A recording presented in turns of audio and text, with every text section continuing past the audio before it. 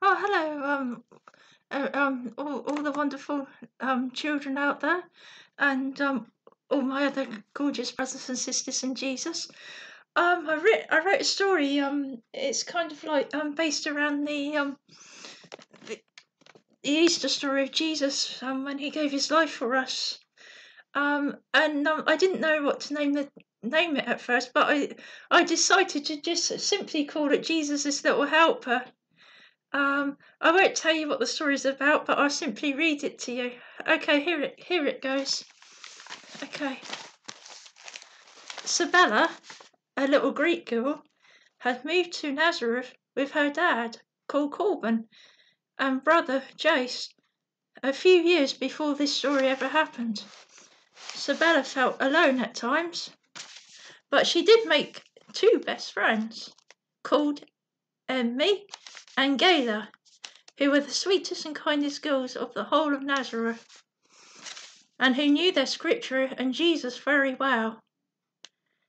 Amy and Gayla had introduced Sabella to Jesus many times, and Sabella felt so loved by Jesus. The time when he blessed her and said, "Suffer the little children who come unto me, for theirs is the kingdom of heaven." Sadly, not all children were very nice, though, and two particular bully boys from Jerusalem, who were called Caleb and Jairus, had followed them back that day and taunted them.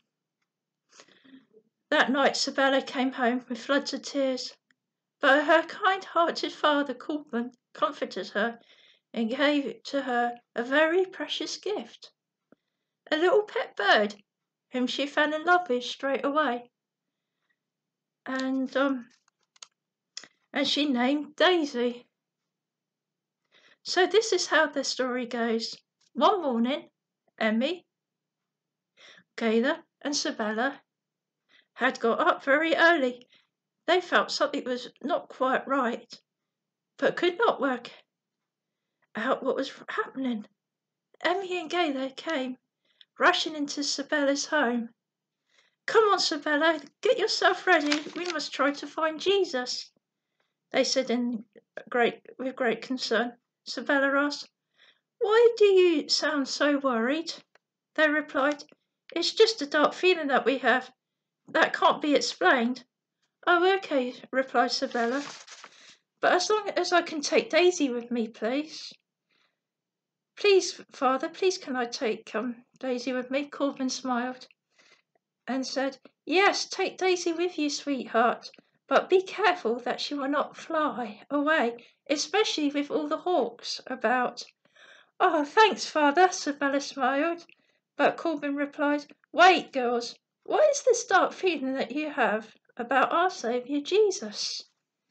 Emmy and Gayla replied, "We don't know, but there is something dark about this Friday. Jesus has often spoken of himself as the Saviour of the world, and we don't know what he's about to do." Sabella smiled, saying, "Well, Jesus seems like a lovely man, but as far for being the Saviour of the world, I'm not really sure yet." Corbin replied gently, "Yes, my daughter, Jesus is the Saviour of the world. But my girls, Emmy and Gayla, don't worry too much, sweethearts. I'm sure that Jesus will be just fine." With that, Sabella grabbed Daisy and put her on her shoulder, and the three girls ran outside. In the distance, they heard mocking noises. They ran towards the noises, and to their horror, saw their dear friend Jesus being mocked and spat upon by some really nasty soldiers. Sabella looked at Amy and Galia with tears flowing down her face. How could they do that to such a nasty thing to such a lovely man? "The man who welcomed us as children," she cried. Emmy replied, "This is what we have been telling you all along, that Jesus is about to experience a very hard trial. This morning, very early in the morning, Gayla and I were hiding behind some rocks, and even one of Jesus' very best friends, came and betrayed him with a kiss, and the soldiers arrested him. Nobody but Jesus saw us hiding behind the rocks, and he winked at us and said to us, 'Don't fret, little children, for I am doing this for you.'" Sibylla asked, "What is Jesus doing for us?" "We will just have to wait and see," replied Gaither. The taunt sounded out louder and louder. A man called Pilate spoke up. "Who do you want to be set free, Jesus or Barabbas?" The three girls found themselves suddenly joined to the crowd and screamed and cried with all their might, "Jesus! Jesus! Jesus!" But sadly it was no use, as the majority had drowned out their sweet and innocent voices, and Barabbas was set free. Behind the three girls stood Caleb and Jairus. They mocked and teased the girls as Pilate asked, "What shall we do with this Jesus of Nazareth?" And their voices joined with the majority, shouting, "Crucify him!" The three girls put their hands over their ears in distress, with a great sadness. A soldier guard moved the children on. "Go home," he snapped. "This is no place for children." He pushed them away, and on their way home they got followed by Caleb and Jairus, haunting, "Give me your bird. She will make a lovely snack for my hawk." "No, leave us alone," snapped Sibylla. As for Jesus, he was going to be put to death, mocked the boys. Luckily, Sibylla's brother, Jace, was out about looking for Sibylla. He had told the boys, "Get lost. Don't you dare lay a finger on my sister and her friends, or you'll have me to answer for." With that, the bully boys scarpered, but what Sibylla didn't notice was that Daisy had flown away. Jace said, "Sibylla, come back home. You have been out longer than Father and I had expected. And where is Daisy?" Sibylla looked to her shoulders, but Daisy was not on it. "Oh no!" she cried. Sibylla, and she rushed back home and ran straight into her father's arms, crying hard. "What is the matter, sweetie?" asked Corbin. "It's been the most terrible day that I've ever had in my entire life," said Sibylla. "First of all, my friends and I saw Jesus being mocked and beaten, and then trialed for crucifixion, and now Daisy has flown away." Corbin hugged Sibylla tight and gently said, "It's okay, sweetheart. We will find Daisy again. I promise." Corbin, Sibylla, and Jace tried to find Jesus and follow him where he was being led to be crucified. But the crowds were so immense that they could not really see Jesus through the crowds. Jesus probably knew what had happened to little Daisy and of her whereabouts. But getting past the crowds were almost impossible. However, they still tried.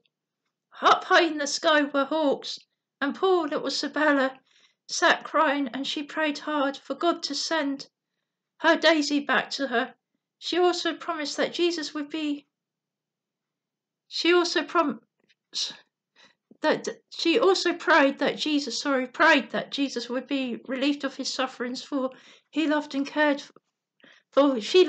for him deeply. But the most moving part is that she promised God that Jesus would become her saviour, and nothing will come between them, but he will always be her saviour forever. So from that day forth, she gave her heart to Jesus as her saviour, as well as being the friend that she always had been to her and who she always had loved. Corbin held her close, and they sat on the rock together. "Good girl, for giving your heart to Jesus," he said gently. And he said, "I promise that God is taking care of Daisy right now." From a distance, they saw the nails being hit into Jesus' hands and feet. Amy Gaither and Sibylla and their families joined them as the three girls looked at the cross of Jesus, weeping and holding hands. At 3 o'clock, Jesus took his last breath and died, and the three girls camped out all Friday night into Saturday morning, then into the Saturday night, hoping that somehow, although Jesus was gone, that at least they could find little Daisy, but still there was no sign of her. On a more deeper level, they also hoped that Jesus was not dead, but alive somehow. The three girls, along with their families, all grieved deeply for their saviour and best friend. Suddenly, that Sunday morning, joy had fallen upon them like a river of joyful emotions. They watched as a woman who had woken them up with her screams of joy, who ran very fast, shouting at the top of her voice, "He has risen! My Saviour has risen!" She was running back to tell the disciples that Jesus was no longer dead, but he had defeated the grave, and this forevermore, and because he died, we can all have everlasting life in heaven with him. The three girls approached Jesus, smiling, and Jesus smiled back. He put his hand up to the twig that was growing out of the rock. A little bird then stepped onto his hand with a great joy. In Sabella's heart, she noticed her Daisy. Jesus handed Daisy back to Sabella. Jesus and the three girls embraced in true love. Jesus smiled. Your little bird, although such a small creature, is one very special little bird. Throughout my trials, suffering and death, she noticed that I was lonely, so she decided to follow me all the way to give me her support and friendship. Yes, your little bird was there for me all the time. Even in death, she would just sit by my side and sing me songs from heaven. And so your little bird will always be remembered from heaven, and as a gift to her, she will have eternal life with you in heaven. Therefore you two will never be without each other. Sabella's heart had melted. What was her most awful day on Friday turned out to be the best day of her life on Sunday. Now Jesus was her Saviour, and Jesus can be your Saviour if you will let him be. He suffered and died, but not in vain, but so that you and all of us together can have eternal life in heaven. And that's my story today. And I just want to say that, we can be happy now because he is risen. Praise the Lord for that. Have a lovely day with your families. God bless you.